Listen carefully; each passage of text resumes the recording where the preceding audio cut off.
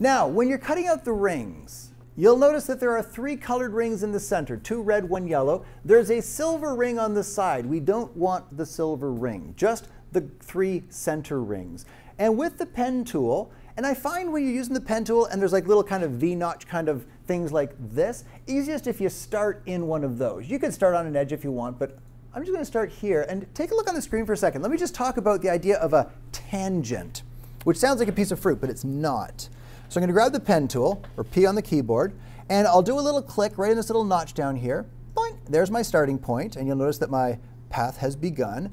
I'm going to move down to here. I'll do a click, which of course connects it with a straight line. I've still got my mouse button held down, and a drag. Now notice I'm dragging to create a tangent. A tangent is a line that butts up against the surface of a curve. And you'll notice that the 2 handles are about the same distance from the edge here. So this is a tangent. Here's what can go wrong if we create something that isn't a tangent. I often see people, they'll grab this and then they'll go like this, and they're like, oh, look, it's curving down into the ring here, which makes sense. First off, you'll notice that my cursor is on the right. I'm moving this handle over here, but look on the left. The inner handle is also moving around. And if the handle end, that little white dot, is inside the ring, remember, think of this as a cannon firing a cannonball towards the center here. If this is inside, I'm firing my cannonball down into the earth. And then gravity pulls it back towards this point here. If I can swing it up higher, if I can change its angle so it fires upwards, now it's firing above the earth, although it does quickly fall into the earth itself and cut through. That would be bad.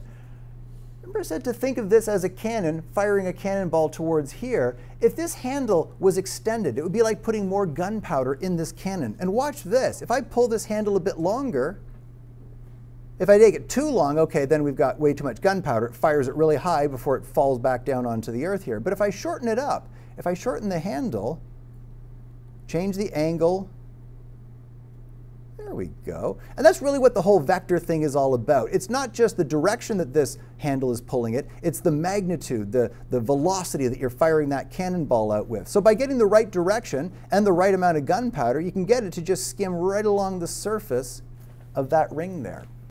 And again, don't be squeamish about breaking arms, because when we get up to here, you'll notice, uh-oh, even if I get a perfect tangent along the outside here, it does this squiggly down into the ring because this handle is firing it straight down. In this case, Option gets me that little convert point tool, and I can pull it out. If you hold down the Command key, you get that direct select tool, and you can then move a point around, you can move handles around.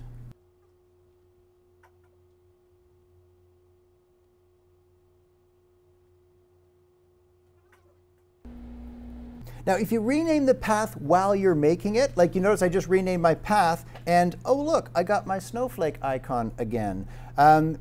If I zoom in, find my last point, hover over it, I'll see that little chain link icon, and when I click, boink, it reestablishes that connection.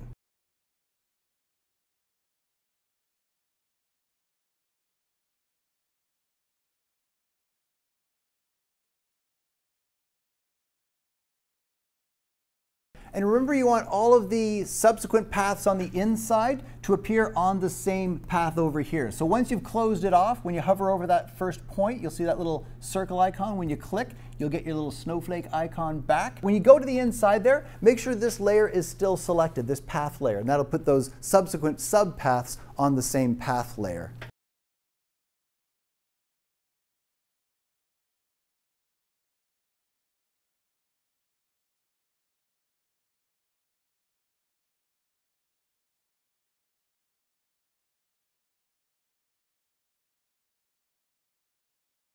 Once you've got the rings outlined, and you might notice on mine, oops, I have the center parts are white instead of gray. If I zoom in there, you can see that, got a little bit of a problem going on here. Again, I can select each of these inner paths individually. If I grab my pen tool, hold down the Command key, I can select this path here. And I know this one's selected because I can see the points and handles. On the other paths, I just see the lines. And from this little pop-up here, I can choose Subtract front shape. And you can see the center there goes gray. I can move on to the next one, click on it, click on this. It's already checked to subtract front shape because that's what my pen tool is ready to make. But if I click on it again, subtract front shape, it specifies subtract front shape for that path there. And same thing for this one here. Click on the pop-up. It's already checked, but if I recheck it, boink, it removes that from the selection as well. And once you've got that done, once you see gray on the outside, gray on the inside of the rings, and white rings themselves, you'll notice when you have the pen tool selected, at the top, there's a button in your options bar called Mask. And if you click on that, it will make a vector mask. Give that a try. So make sure you got your pen tool selected, P on the keyboard if you have to, and then at the top, you'll see the little button, Mask, click on it, and you should see that background disappear. Just like when we put on a layer mask, except it's not a layer mask. And you might think, oh look, it made another path. And in fact, there are 2 layers in my paths panel, but this is not a path. This is the vector mask. Just like in your channels panel, you can see your color channels. In the paths panel, you can see a vector mask. And you notice it says layer 0 vector mask. And you're like, well, what's layer 0? Let me pop back into my layers for a second. That's layer 0. When you first open a document, the main layer is called background. It's a background layer and it's locked. But as soon as I gave it the vector mask, it unlocked the layer, it named it layer 0, and look, layer 0 has a vector mask. Layer 0 vector mask. Now here's the cool thing about vector masks. With the layer mask, we were able to do like soft edges. You know, we could paint with white paint on it. We brought back that soft edge on the reflection. With a vector mask, you're not going to be able to do soft edges. It's going to be a nice hard edge the whole way around, which for these rings is fine. It's hard all the way around. But let's say you'd messed something up, like, oh, I forgot to break an arm over here, so those handles are going this way. It fired my cannonball up this way and back down. If I'd used a layer mask on that, I'd have to go in with a paintbrush and I'd have to, paint it all back in with white. But on a vector mask, watch this. Hold down the Command key, select that path.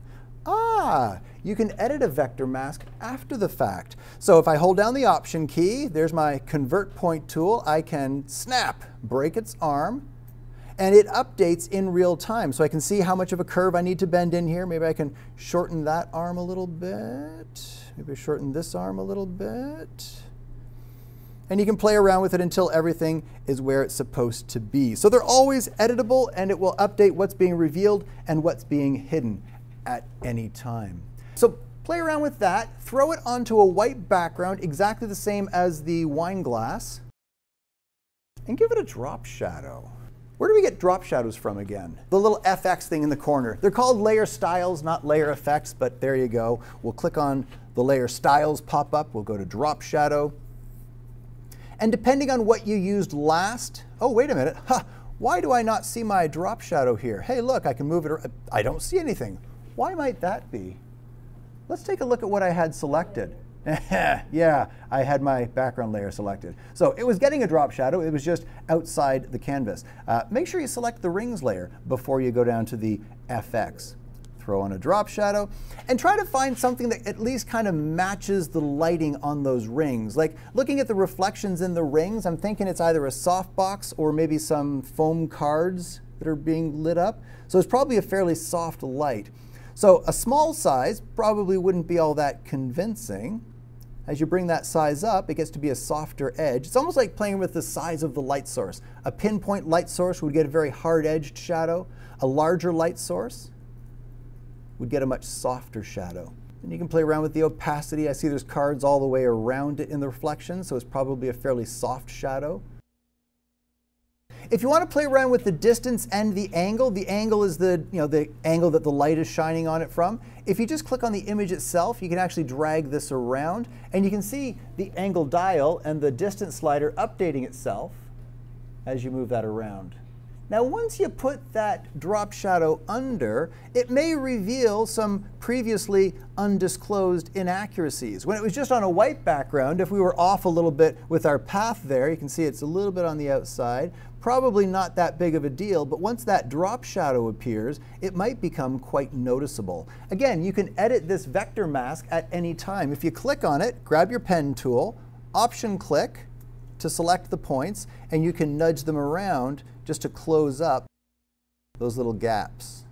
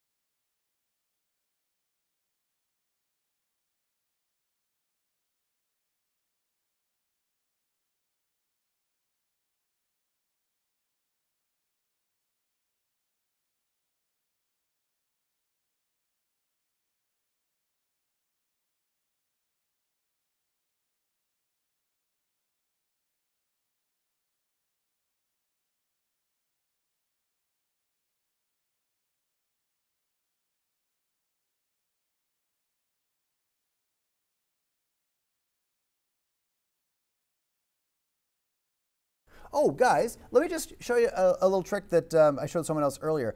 For you guys, if you double-click a JPEG, it probably opens up in that preview program.